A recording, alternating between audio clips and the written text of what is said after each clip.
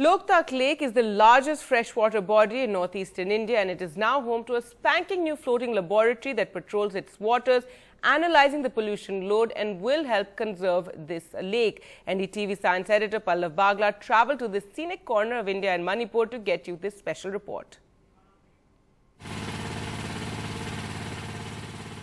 This is no ordinary boat. It is a floating laboratory made at a cost of 5 lakh rupees.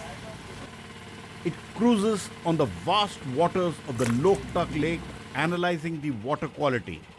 This Loktak is a very prestigious 300 square kilometer lake here, and we have scientists on board a boat who move around and do the research and collect samples from various parts.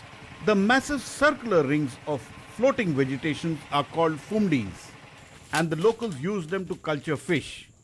About 1 lakh people depend on this massive lake. As a consequence, the pristine nature of the lake is being lost. The pollution level has increased in the lake. The oxygen level has also varied.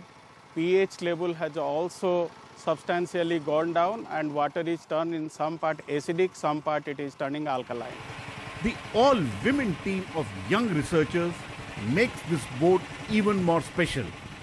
Insurgency is still ripe here, and armed commandos protect the head of the institution. Behind me is India's first laboratory that works in a lake in a freshwater, a floating laboratory. An effort by the Department of Biotechnology to go from lab to land. In this very unique ecosystem of Loktak Lake in Manipur, Pallav Bagla for NDTV.